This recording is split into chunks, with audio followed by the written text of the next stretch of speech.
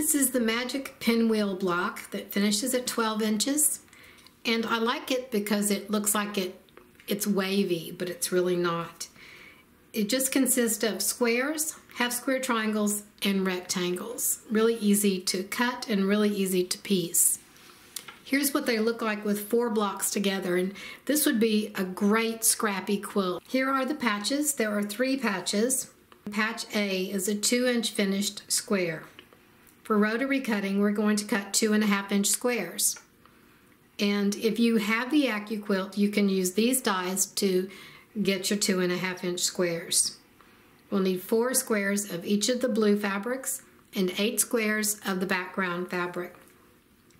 Patch B is a 2-inch finished half square triangle, and we're going to make the half square triangles 2 at a time. So if you rotary cut, you can use this method. You'll cut 2 7/8 inch squares, but we will not cut them in half diagonally. We'll keep them in squares. We'll need 6 squares of the background and 6 squares of the red fabric.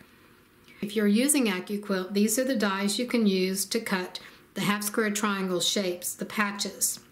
So you will need 12 patches of the background and 12 patches of the red fabric. Patch C is a 2-inch by 4-inch finished rectangle.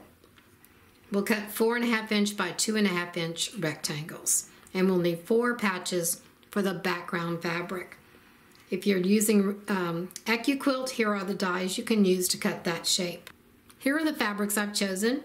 I have a dark blue and a medium blue, and for my background fabric I've chosen this bluebonnet flowers. They're the state flower of Texas.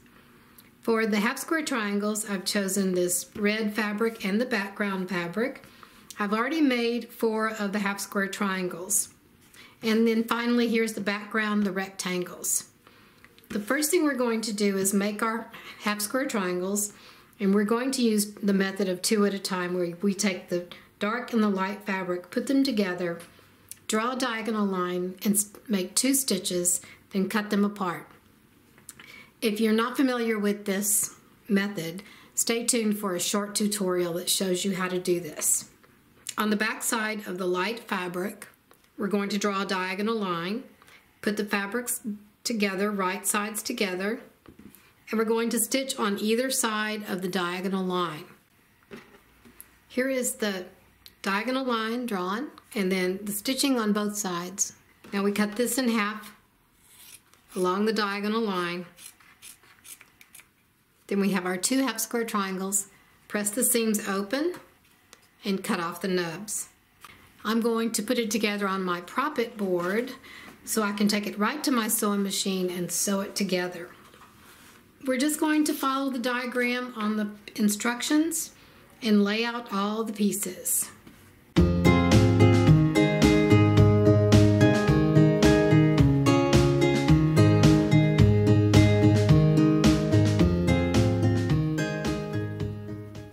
After you're done laying them out, you'll want to check and make sure everything is facing in the right direction, meaning the half square triangles.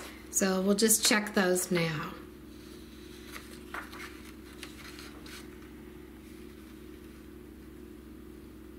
Okay, and looks like everything's in place. No, everything's not in place. Took me a while to figure it out, but I put these in the wrong spot. So there, now that looks better. We're going to sew the units together in rows.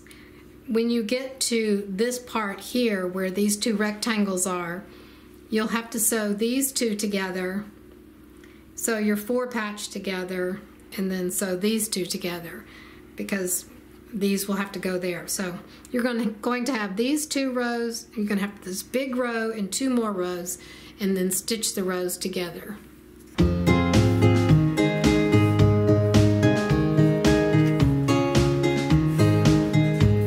Thanks for watching.